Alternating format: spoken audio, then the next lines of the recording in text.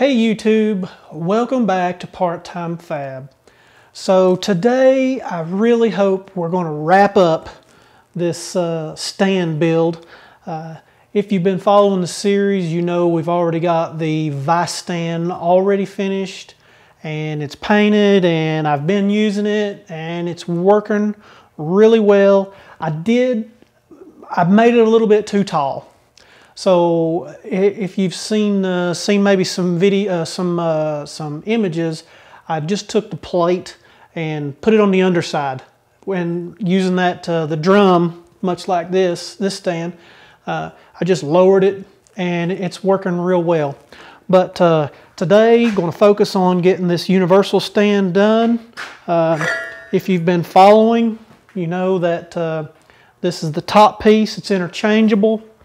I've got a bunch more pieces here to make and to go on that stand and to add more versatility to this stand. I've got a big chunk of steel here that I'm going to be able to put on here and just use it as kind of an anvil-like utility out of it.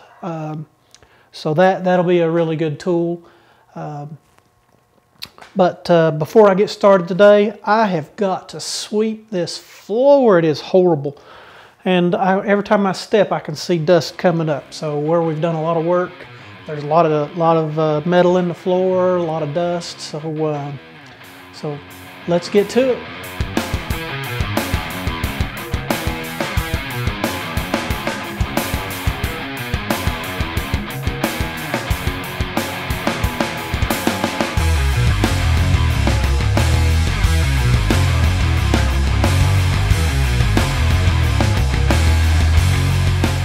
I'm going to have to put on the respirator to clean these floors.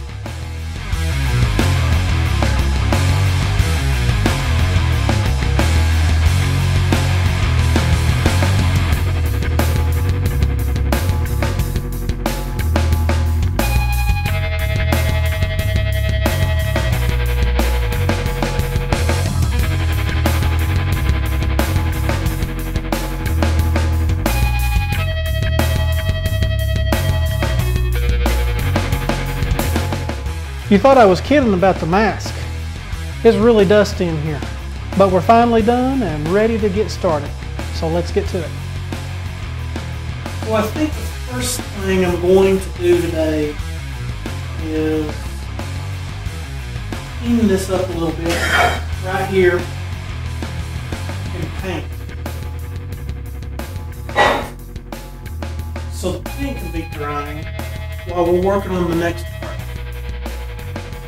The next part, I'm going to take the drum and take the bottom and cut a piece of plate, go around the bottom, because I'm worried about this the drum not being heavy enough to hold this stand. As I've noticed a little bit with the Vise stand, it's heavy, it's real heavy, but it does move a little bit. So I'm thinking about put some sand in it, or I had some communications from a viewer.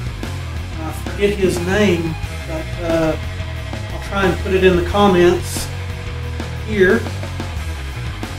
And he said that he has one similar to this that he used Quikrete. So I'm thinking I may go and seal this up, seal the bottom up, and mix up some Quikrete and put in the bottom. It's a really good idea. With the sand, you'd have to worry about, it's unlikely that this is going to tip over, but if it were to tip over, sand would come spilling out. But if you got Quikrete in the bottom of it, you don't have to worry about that. Along the lines with Quikrete, if you don't want to put plate in the bottom, the Quickrete's not going to come out. The plate would be to hold sand in. So, gives a lot of thought to that, because I'm not sure. I don't have Quikrete today to be able to put in there, and that would take a long time to dry, but we have a bag of sand already on hand. And bought some plate to be able to put in the bottom. May end up going with sand anyway. Let's get to it.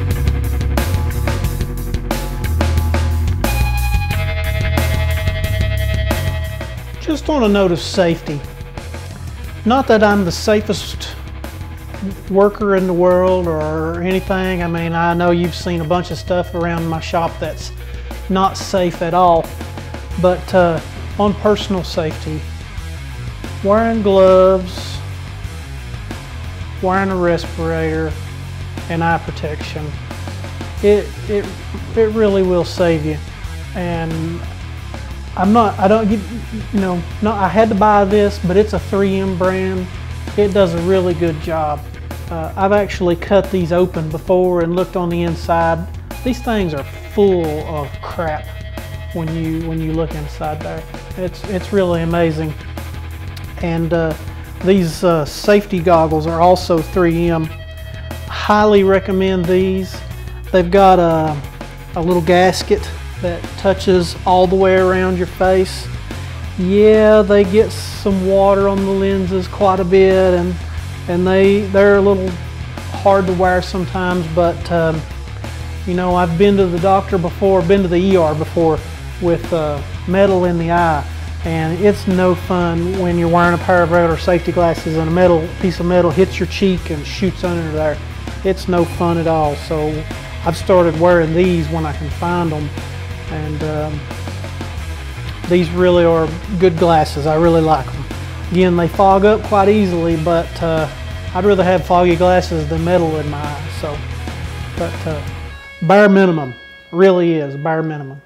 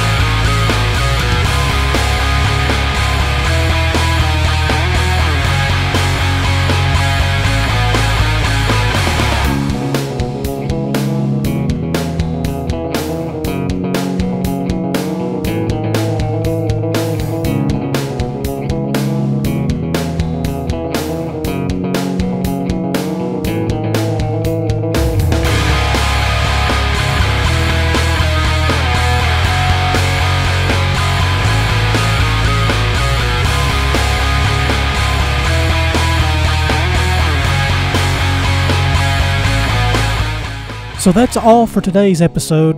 I'd like to thank everyone for watching and encourage you to watch the previous episodes if you haven't already.